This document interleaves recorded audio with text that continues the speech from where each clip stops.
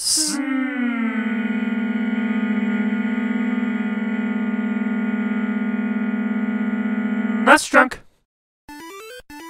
This review is courtesy of a request from Nostalgia Factor, otherwise known as the guy who crunches the numbers on the SNESdrunk intro. He's been a supporter of the channel for years and years, so big thanks to him. I always enjoy when a game lives up to its title, and Phantom Fighter is just that. You're fighting phantoms, or more specifically, Qianqis, or Chinese hopping vampires, and you play as a kung fu master that has to clear 8 different towns that are infested with these zombie-like creatures, and yeah, there's about 1 million games that look like this, but this one is a little different. It's actually a licensed game in Japan based on the 1985 movie Mr. Vampire, but when it was localized, it threw away any mentions of that and just became its own thing. Phantom Fighter is essentially a beat-em-up, a very simple one, but it does have its own weird charm going for it. First and foremost, what helps Phantom Fighter stand out is that it's a third-party title that did not skimp on the sprite animation. I mean, I know the enemies are just kinda awkwardly hopping around like it's part of some kind of goofy dance craze or something, but the way your character moves is surprisingly smooth. It is kinda slow. Don't go charging into this game like you're playing Mario, or you're gonna have a bad time. This is one of those games that you gotta play by its own pace, for better or for worse. B punches and A kicks. To jump, you press up on the D-pad, and when you crouch, you can't attack at first. You have to find a scroll that unlocks that ability, but in the meantime, you just crouch to dodge. You get 1 health meter, and Unlimited continues to rid 8 different towns of these bouncing dead weirdos, and there's a password system here, so you can take your time with this one, and you'll want to because this is a really long game for what it is. The idea here is to collect 3 crystal orbs in each town, and to get those you fight phantoms. Lots and lots of phantoms. The name of the game here is very simple pattern recognition.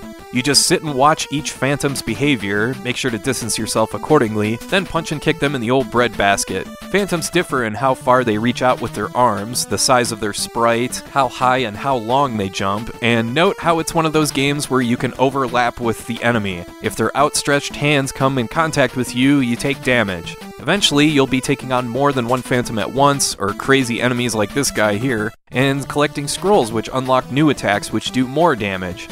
There's 4 other items you can collect: a mirror that stuns an enemy for a short while, a talisman that freezes multiple enemies, a bell that speeds up the game a bit, and a sword that's pretty much useless since it doesn't do much damage and it breaks very easily. It extends your range a bit, but unfortunately it's not much of a power-up.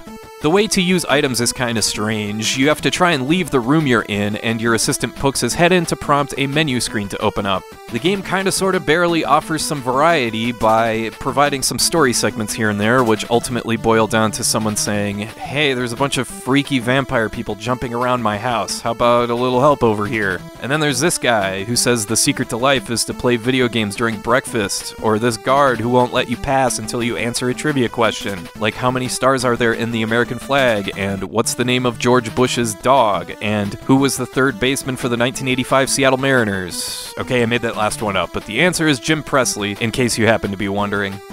But anyway, yeah, Phantom Fighter is one of those games that's not quite good enough to be listed as a hidden gem or anything like that. It's a pretty limited game that's probably not really for everyone, but I appreciate that it's a bit of a change of pace, especially for the NES, where there's about 3 dozen action platformers that I get mixed up all the time, and not very many good beat-em-ups to choose from. Phantom Fighter is memorable. It's weird, goofy, and simple, but it's something different that you can zone out to while playing. It's rare to see a leisurely paced beat-em-up like this. I'd recommend checking this one out to see if it's your speed. It's never been remade or re-released, so it's another game that you're gonna want to play any way you can. Alright, I want to thank you for watching, and I hope you have a great rest of your day.